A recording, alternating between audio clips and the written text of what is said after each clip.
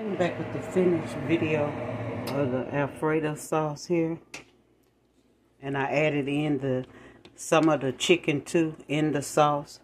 So that's what we got going on here. 2 of the jars that I showed you on the other video, and half of the chicken thighs deboned in the sauce. I still just got it on low too, because I don't want the Alfredo sauce to start sticking to the pot. I did both sets of the noodles, elbow and the Skinner spaghetti noodles, and then I also have some of the chicken too, that if I wanted to I can add in there at any time.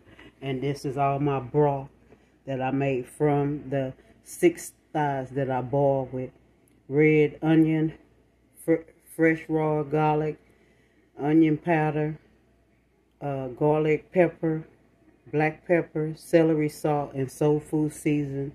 No, I didn't add the soul food season. I added chicken season right there.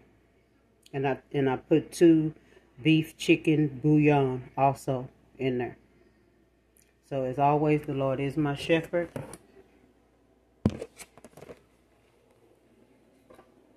I shall not want. Happy Monday. Love you guys. Bye-bye.